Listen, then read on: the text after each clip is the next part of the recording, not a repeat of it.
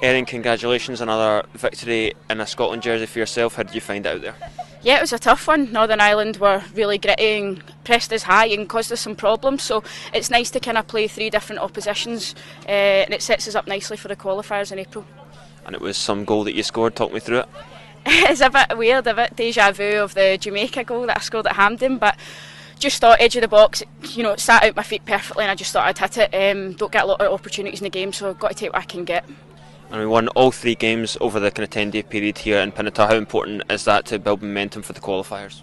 Well, we're a winning team. We've got a winning mentality and we want to win every single game. So that doesn't change when it's the Pinatar Cup. So that puts us in good stead going into the qualifiers because we want to win.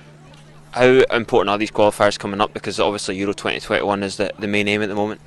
Yeah, really important. I think got to focus on the process. So it's each game as it comes, and first up it's Cyprus away. So we've got to do our homework on them, and they'll cause us problems as well. But ultimately, I think it's what we do. And if the right Scotland team turns up, then we'll have no problems.